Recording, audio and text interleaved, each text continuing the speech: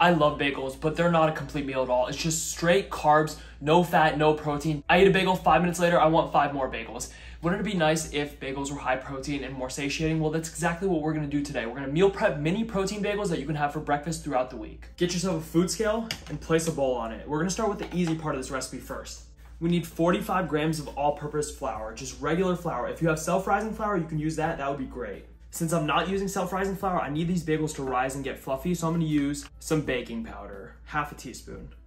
I also want a pinch of salt because a salty bagel is really important. Salt will bring out all the flavors. And then the last thing, coconut flour. It is different than regular flour, so you cannot just sub all the regular flour for coconut flour. You only need 8 grams. Please excuse me for the red eyes, I have allergies. I'll play a clip of what was happening a few minutes before I started filming today. What is wrong with my eyes? These California allergies are killing me. I grew up in New Jersey, lived there my whole life, used to have spring allergies as a kid. Then I got too strong, my immune system just said no. In high school, spring allergies went away, and in the last 7, 8 years, I haven't taken any allergy medication. Then I get to California 9 months ago. And guess what? I didn't know different places, different trees have different kinds of pollen. The allergies here are killing me. Look at my eyes. I missed.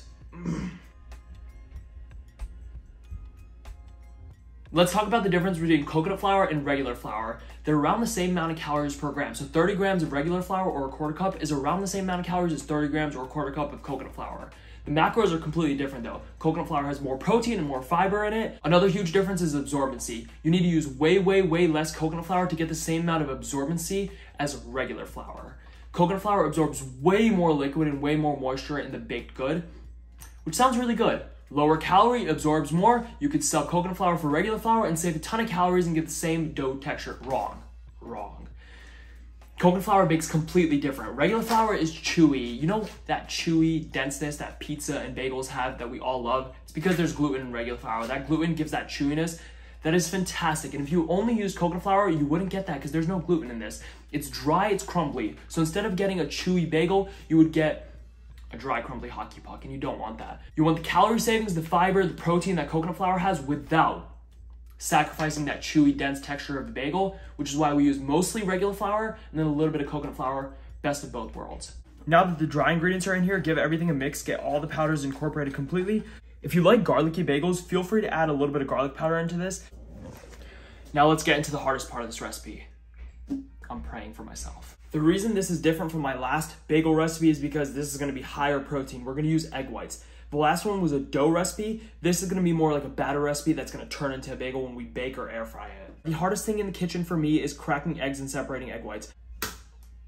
Please, safe. Oh, okay, that's step 1. The yolk didn't crack.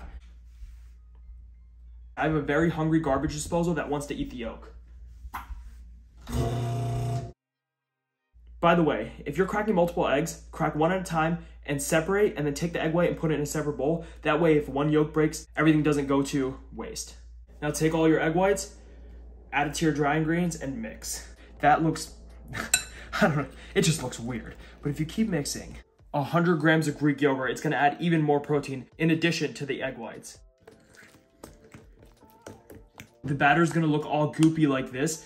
Keep in mind, I said this is not a dough like my last protein bagel recipe. This is a batter. You can't form this into a bagel, but you can use this. I'm gonna use this, a silicone donut baking mold to bake these bagels. These are absolutely fantastic. I cannot say enough about them. They heat up in your oven or air fryer. They clean up so easily. You just pop them in your dishwasher and then they're clean. Nothing ever sticks to them.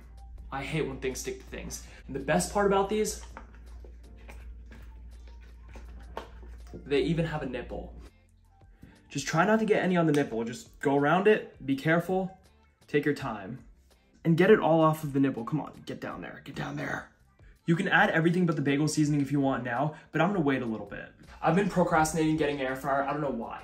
Ever since I moved to California, I was like, I can do everything in an oven. I don't even have extra counter space, but I don't need an air fryer.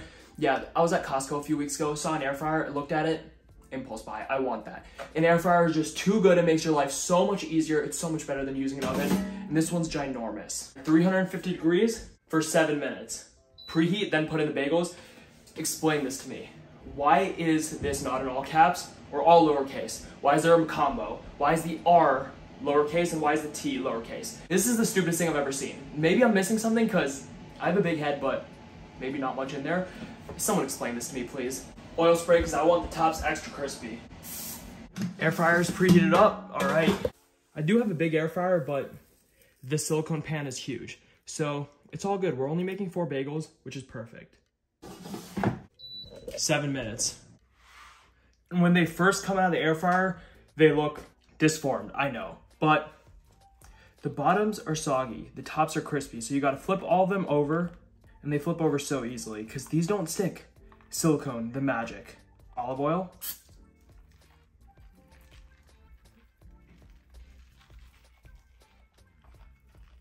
And this goes back in the air fryer. We gotta get the other side golden brown.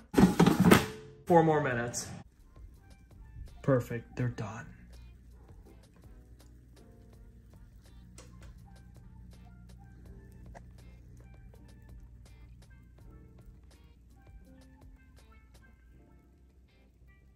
It's 286 calories and 23 grams of protein for all 4 bagels. A single bagel is 72 calories and 6 grams of protein. So if you want a light breakfast, you can just take 1 or 2 bagels, use some peanut butter, some cream cheese, and you're good to go.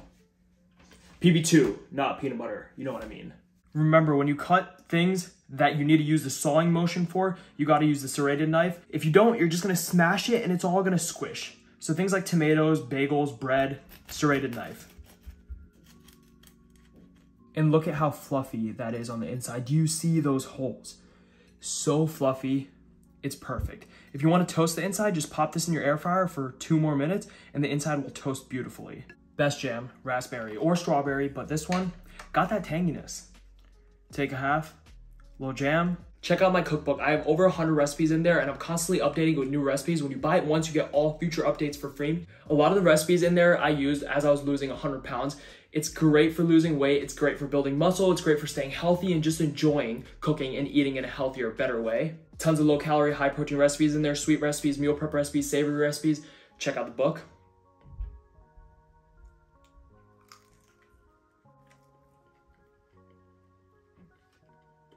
The nooks and crannies in this bagel make it everything, and it's so chewy, pulls apart perfectly. Thanks for watching. Give it a like if you liked it, subscribe if you're new, and let me know if you have allergies, spring allergies, because it is absolutely horrible. I'm sorry. I'll see you in the next video. This is what the bagels look like when you air fry them again. They get real nice and toasty. Those nooks and crannies get golden brown. It's awesome. It gets super crispy. Want to see my failed experiment to make these bagels? This is what happens when you use a lot of egg whites and not Greek yogurt. I was trying to really get the protein up. Oh God, it's bad. Look at this.